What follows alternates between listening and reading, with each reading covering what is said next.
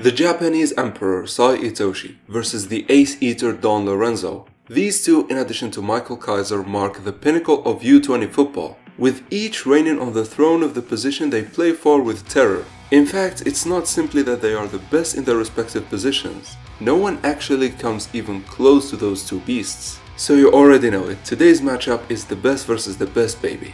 As usual, we are going to look at their stats, abilities and explore their best feats to determine who is the overall better player. But we are going to take it further and answer the most important question. Can Lorenzo really lock up Sai, the way he did to Kaiser? Before we carry on, however, if you enjoy this type of videos, please consider subscribing and joining my community Discord server for more amazing Blue Lock theories and reviews. And now, without any further ado, on with the video. Sai Itoshi, the Itachi of Blue Lock, a cool-headed, well-rounded player. Very professional but also very egotistical, with a little of a brotherly complex. Having an innate talent for football ever since he was a kid, to the point of getting scouted at a very young age by Real, the best club in the world of Blue Lock, which is an insane of a feat and made Sai to be regarded as the prodigy of Japan. This genius boasts an amazing physicality similar to that of his brothers, but also he presents a broken set of skills that enables him to dominate the midfield. In addition, Sai is one of the most versatile players we've seen thus far. But as usual, we are going to start with his physical stats. And as I just stated, Sai boasts a great well-rounded physicality, which is very similar to Rin's. In the U20 game, we clearly saw how they were evenly matched physically speaking. But also from a narrative point of view, the Itoshi brothers mirror each other. The same physicality, but Sai is left-sided while Rin is right-sided. This means that much like Rin and Ryo, Sai doesn't dominate any area. However, he has great raw power and strength, great speed and of course great jumping ability.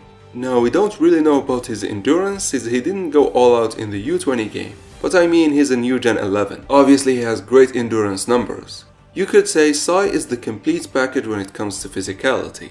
But with that, ladies and gentlemen, it's time for us to move to his abilities and weapons. Since Sai is a midfielder, let's start with what's pretty much a prerequisite for that position, the passing ability. And well, Sai has the best passing ability we have seen thus far. In that one game he played that he wasn't even taken seriously, Sai still performed passes on a level that we have never seen before. Saying he was on another level is an understatement. In fact, we are yet to see a player even close to that. First, it was the accuracy of the passes. We have seen some players with insane shooting accuracy like Rin and Kaiser. However, the net is stationary and shooting is very different from matching the fast-moving front line. But still, Sai was delivering diabolically accurate passes. In one instance, as Chigiri was covering Shido, Sai was able to deliver a very powerful pass that was about 2 centimeters outside of Chigiri's reach, but still matched Shido's goal image. Not only was this pass super accurate, it also was at the right speed and power, because Shido was not even facing Sai and turned based on his instincts that were completely matched by Sai. In fact, this is another property of his passes beyond his insane accuracy. You see, Sai delivers passes that match the striker's ideal play and bring the best of them. This is probably the thing that impressed me the most about him. The way he completely understood the U20 strikers. Not just Shido, even Sendo and the others, we saw how his passes helped them do their jobs better. I mean, they still were shit, but Sai brought the best out of them. In a sense, this resembles the egocentrism weapon that Isagi and later Baro obtained. However, it seems that it is only limited to his allies. Sai understands the motives and playing style of his teammates, and morph his passes accordingly. They change based on the receiving striker, but also he challenges them to further immerse them into the play and get them closer to the flow state, and bring the best out of them. Honestly, for a midfielder, this is quite impressive and makes Sai a very dangerous player, as if not dealt with, Sai is that type of player that takes his whole team up a notch. However, dealing with Sai is not an easy task at all, due to two of his abilities. First, his no-interval plays. If you thought dealing with his accuracy was the only hard thing about his passes, you were wrong, because Sai can forward the ball to the strikers immediately after receiving it, with zero wasted time. In the U20 game, we clearly saw how the Blue Lockers were struggling just to actually keep up, where even speedsters like Chigiri and Yuki were not even close to catching up, and we see them get taken by surprise multiple times. The only player who kept up was Shiro due to his instincts. Now, this ability works perfectly as long as Sai's options are free, yet the second ability of his works regardless, and honestly makes Sai one of the most dangerous U20 players. I am talking about his dribbling ability, which is probably the best we have seen thus far in the U20 category, with maybe Bachira post-Levy training being the only player close. In fact, Sai was the first U20 player to introduce the reactive dribbling that we have seen from Luna before, which is a harder but far more effective type of dribbling, where in contrast to using your own rhythm to beat the opponent, Sai dribbles in response to the defender. In what we call the beautiful destruction, he takes his opponent's playing style and meticulously designs a dribbling pattern that fully counters it, allowing Sai to pass in an elegant way. And to make matters worse, due to his no-interval plays, Sai completely eliminates the weakness of dribblers, which is them being cut off after performing their patterns. But with Sai we saw how that was completely meaningless. Even players with insane positioning like Rin and Isagi weren't able to stop him. And well, this and his no-interval plays are possible due to his strongest weapon. I'm talking about his ocular ability, Metavision. Now, we never saw the Metavision pattern from him, but the way he was playing and the way he was in total control of the midfield alluded to that. But later in the Manshine City game, Isagi deducted that the reason Sai's plays were on a different level was because of him having Metavision, which he uses to the fullest to place himself impeccably to receive and then forward passes to the strikers with no interval. But also he was able to sneak up on many players, take loose balls and be in the most optimal position for both attack and defense. But more impressively, through Metavision, Sai is always monitoring the field, and this enables him to move with no intervals, giving the defenders no time to breathe at all. And as I said, we have seen how even speedsters get thrown off by this badly. Alright, finally I want to state that there are still more to Sai. In the same vein as his super accurate passes, Sai boasts an insanely accurate shooting ability. In fact, him and Akaza are the only U20 players we have seen able to shoot for the smallest of targets with insane accuracy, with Rin being the only player that can rival them here. But in the U20 game, the writer made it clear, Sai boasts an even better shooting ability than that of Rin's, with better overall control, which was shown in his goal that Rin failed to copy. Granted, Rin was using his lefty leg and not his dominant one, but with no other feats to indicate otherwise, Sai still has better accuracy. And another example of this insane accuracy was where if it weren't for Ario's insane reach, Sai would have completely destroyed Gagamaru with an insanely accurate shot to the top corner. But this also indicates that unlike Kaiser and Baro, Sai's shooting is a bit lacking in terms of power as well as in swinging speed. But the fact of the matter remains, Sai has one of the highest shooting accuracy ever. It honestly makes me wonder what kind of eagle eye does Sai has to have the best accuracy for both shooting and passing. But also this adds to his versatility a lot. If needs be, Sai can become a very reliable striker with his dribbling, positioning and shooting, resulting in one of the most dominant and versatile U20 players we have seen thus far. But can he beat the Italian Don? Before we carry on, however, I am happy to announce that this video is sponsored by Anime Express. If you are looking for the best quality shirts, hoodies, jewelry and LEDs featuring your favorite anime and manga, like Jujutsu Kaisen and Demon Slayer, head to animeexpress.store and use code ACE10 for a 10% discount on your purchases. The link is in the description. Thank you. And now back to our matchup. Don Lorenzo, the Ace Eater and the main center back of the New Gen 11. With what's probably the saddest backstory in Blue Lock, Lorenzo is a very light-hearted and funny player, takes nothing for granted and enjoys every aspect of life, even challenges and strong opponents. Lorenzo is also a very friendly person, often sharing his thoughts with everyone, from what he likes to even strategies to his opponents. And the reason I am actually talking about his personality this much is, in addition to him having a very sad and hard childhood which totally explains his joyful persona, Lorenzo is actually the first insane player we have seen that has no ego. All he cares about is money, friends, and his mentor Snuffy, which is interesting to say the least. The fact that he is the best U20 center back and such a dominant defender, all without having any ego, is mind-boggling, especially at this high level. He broke the only rule of this show, ego being a prerequisite to being the best. The fact that he was able to pocket Kaiser, probably the player with the biggest ego, without showing any of his, is an insane feat honestly.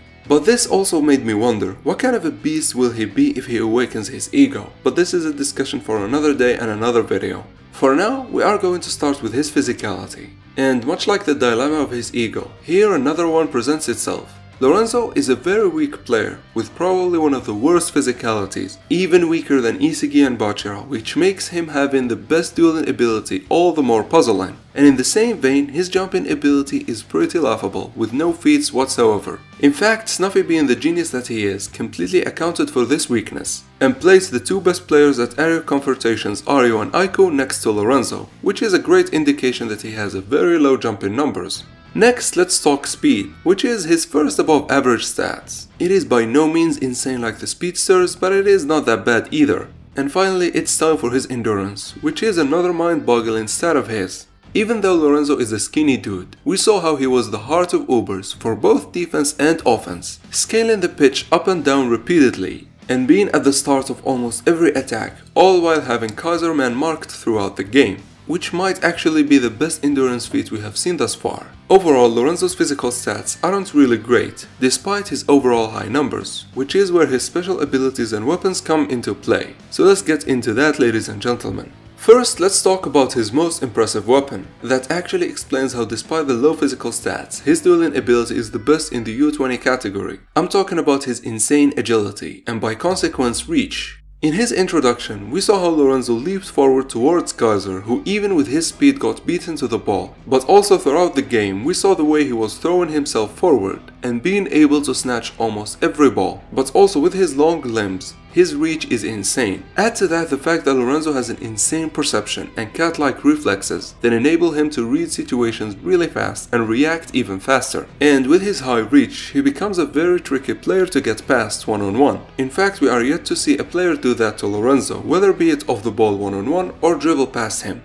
The only two players who managed to do anything were Hiyori and Ness. However, both actually passed the ball immediately after getting the ball, and neither even attempted to try and dribble past him, which is a point that I will get back to later. For now, let's carry on explaining why this guy has 99 score under defense. Well, the next ability is actually his best defense-wise, which is in fact a compound weapon of his perception and reach. I'm talking about his ability to completely negate a player if he marks him. His ability to mandate the strictest of lockdowns. We have seen this from him in the Bastard game, where he rendered Kaiser completely useless. It was such a one-sided encounter to the point the only time Kaiser was able to do anything was when Lorenzo had to cover other dangerous situations, mainly caused by Isagi. This honestly is such an insane feat, as Kaiser is the hardest striker to stop in the U20 category hands down, and the way Lorenzo pocketed him for a full game is just dirty. Man, not only did he beat him one-on-one, he also prevented him from receiving passes in critical positions, which, let me reiterate, this is Kaiser we are talking about. The man has the best off the ball movements in the U20 category, and has the best ability to shake off the defenders.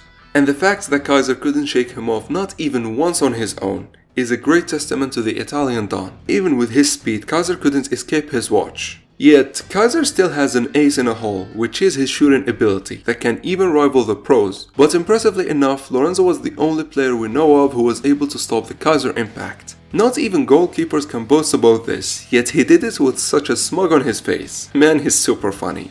But in all seriousness, there is still one ability of his that might explain how he was able to do so, and how Kaiser couldn't do anything. Now, I understand this wasn't straight up confirmed by any statement, but much like Kaiser's Predator eyes were only confirmed by the eye design, Lorenzo has shown the Assassin Eyes design throughout the Bastard game.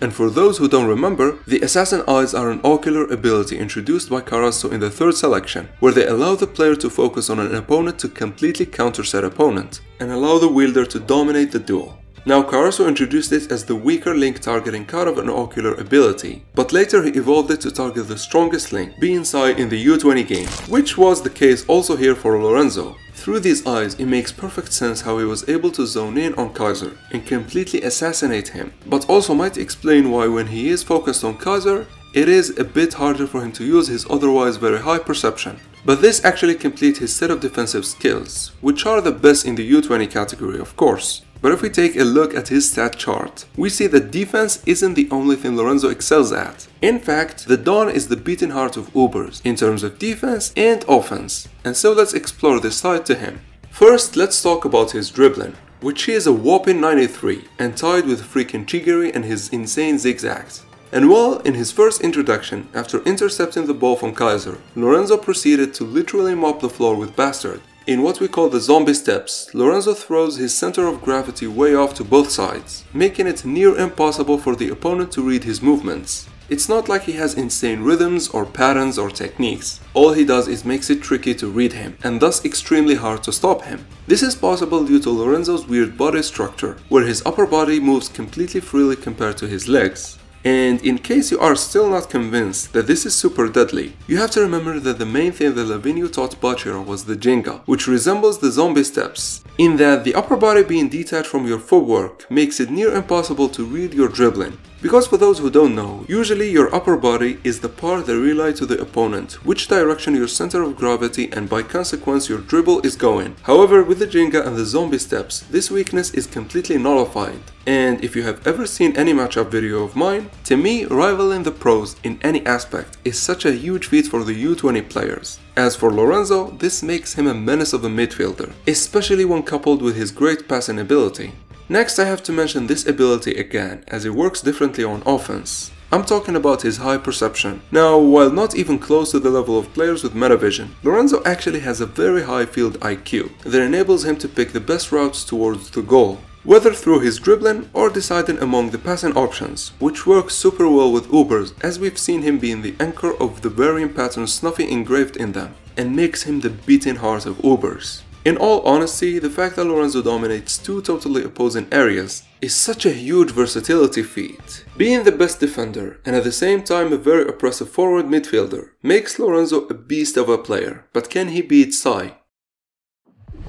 For how this matchup will go, as I said, we are going to first see if Lorenzo can actually stop Sai one-on-one and put him in a lockdown the way he did to Kaiser. Then we will get to answering who is the overall better player.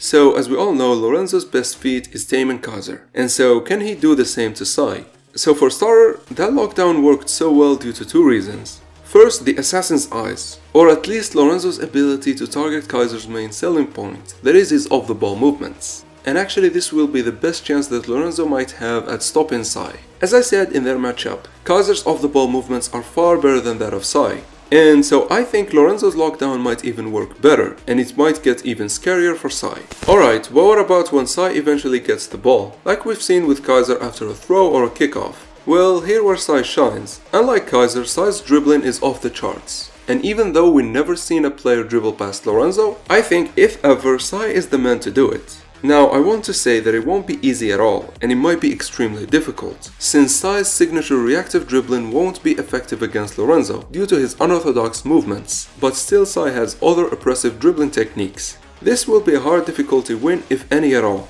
And here I want to address something that I keep seeing over and over again. That is Hiyori being able to get past Lorenzo, which to that I would say when and where. In their first face-off, he immediately passed the ball to Isagi. He didn't even entertain the idea of keeping the ball on him, or try to dribble unlike we usually see him with other players.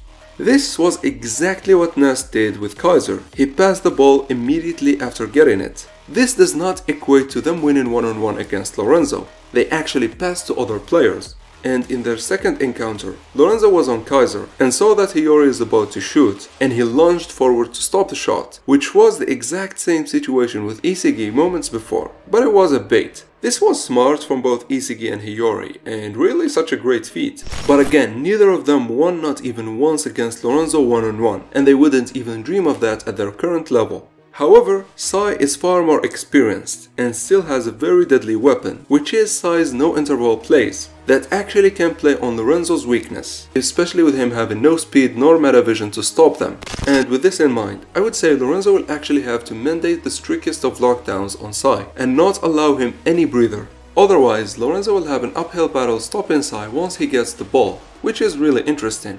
But with that, we reach the real assessment of who is better. First, when talking overall, one might assume that Sai takes the win here easily. And while this is true physically speaking, as Sai stomps Lorenzo in every physical aspect, however, it's not as straightforward as one might think. As always, physical stats don't tell the full story. For that, let's take both to a real game and evaluate how would they fare on the pitch. Usually for these matchups, the ocular ability is the main point of comparison, as basically they allow the player to dominate. However, the case with Lorenzo, his ocular ability shines in one-on-one duels, and even though he has an insane perception and spatial awareness, he can't compare to Cy's metavision when it comes to field readability and game control. In fact, this is a territory where Cy shines more than anyone. In addition to his metavision, his ability to completely understand his strikers and further challenge them and bring the best of them is second to none. And thus, in terms of dominating the midfield, even though Lorenzo showed how insane of a midfielder and how much he can lead an attack, it is not even close. However, it's even worse for Cy when comparing the two in terms of defense. Cy's metavision enables him to take the shortest of route to the most critical position, but it is nowhere near the level of defending the zombie man has shown us. Great positioning does not equal great defending, as was the case with Isagi and Kaiser. Even though Cy was able to corner Isagi, he didn't stop the attack, and in fact Blue Lock ended up scoring. To be honest, this is unfair since Cy doesn't participate in defending the way Lorenzo does for creating opportunities. However, this does not mean Cy is not versatile. As I stated, when needs be, Cy can really fill the role of a striker. It will be just how Lorenzo isn't the best midfielder but still oppressive. Cy isn't Kaiser or Baro by any means, but still he got metavision, positioning, dribbling and his insanely accurate shooting ability.